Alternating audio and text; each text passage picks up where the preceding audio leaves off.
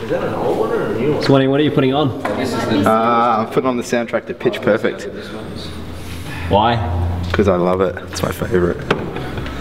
Have you PB'd when you've been listening to any of these? I think I'm going to PB my snatch today, listening to Pitch Perfect. What do you do for warm-ups? Oh, they're generally pretty specific. The guys in the gym know that I do stupid shit. I like to warm up by dancing and running around. And then just something specific to the workout. What are you going to do for this one? Some thrusters and some pull-ups. No, I'll do a little bit of stretching and stuff and work on a few tight areas, and then just some basic stuff. I might even work just something to get the heart rate up a little bit before the workout. I don't like to go and sort of shock myself with a high heart rate workout like 13.5. So do you want to sweat before this workout, or? Every time I touch that track.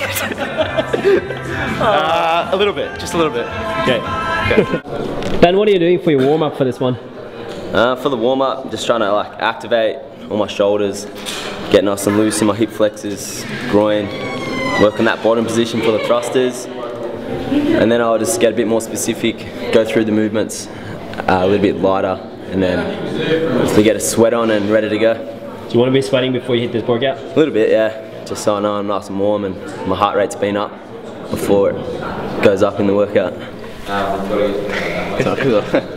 It's funny because I was actually way over here in the stands, just watching down. So who do we have here?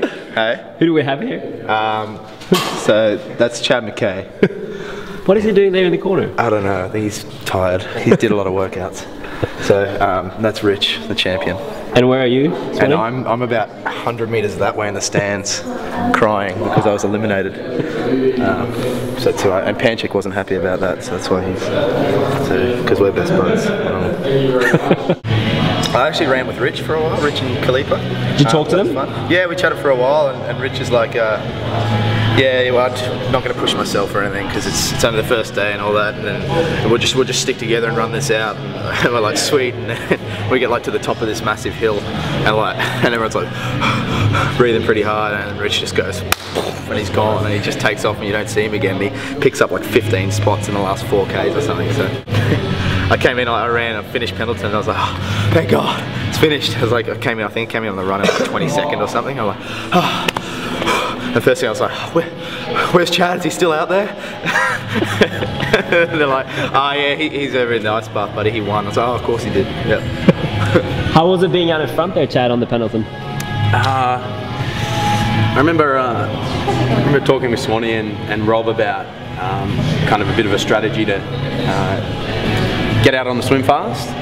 And we got briefed and said we had to put our fins on the shore and then kind of walk in backwards because it was fairly rocky. And I was like, yeah, that's not going to happen. So I remember just kind of cruising the soft sand run and then getting in the water, and just, it was low tide, so the tide was on the way out, and we kind of just ran for probably about 20 or 30 metres through the rocks. There was a little a deep part of water, and then we ran on the sandbank.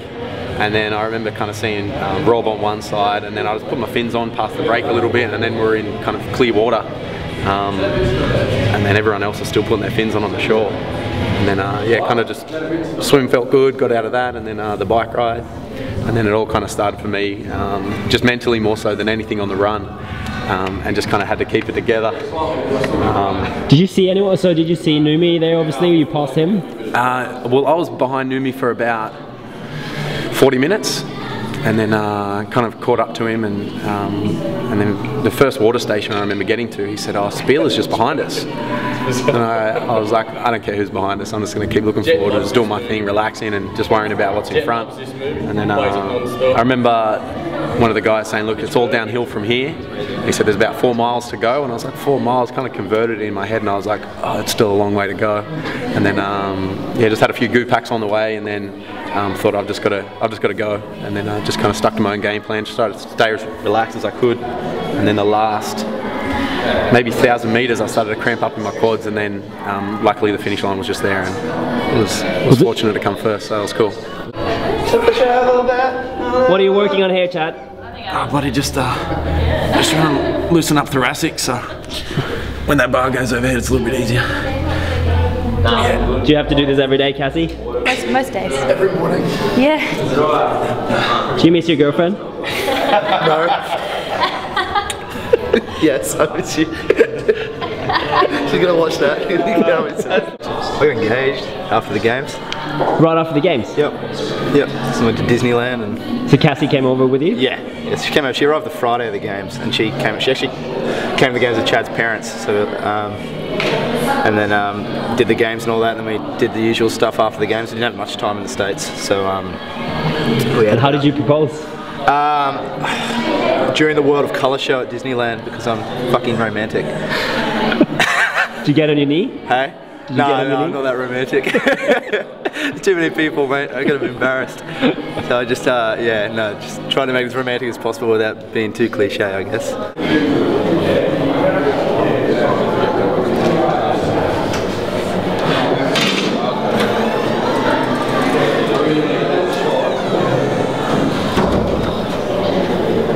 Need some water. How do you want to be judged? That's my question to you. Anyway, I'm not phased. Sorry? Anyway, okay, I'm not phased. Do you want me to start shouting at you for something? Oh, definitely. Definitely. Okay. I'm going to be doing 8-7 on everything. Okay.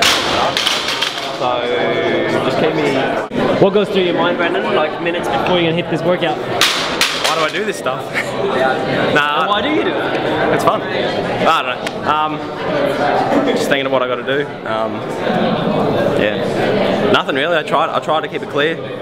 Just in my head, just think go, go, go.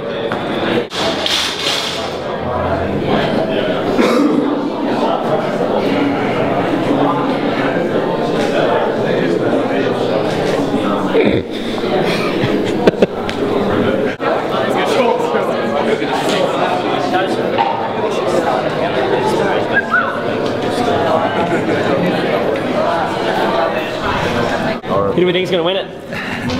Garard. Garard. He's beat me too many times now. Oh, I'd love to see the big man get up, Chaddo. It's probably the little fellas, Benny Garard, Brendan Clarke. It'll be pretty close. Yeah. My money's with Benny. He's got something to prove. Chad, for sure. Dinny? Who do you think? I think Brendan's actually going to be the dark horse. Chaddo. Going to be standing up in front of him, they're not going to be able to get a good... Hey guys, who's going to judge Ben Garard?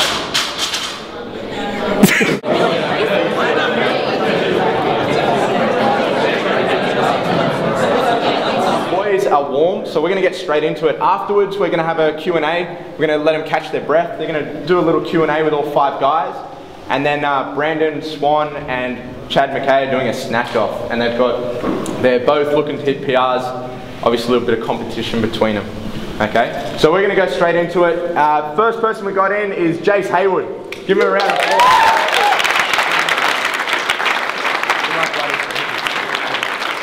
Clarke.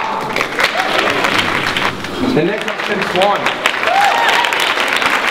Then Garard.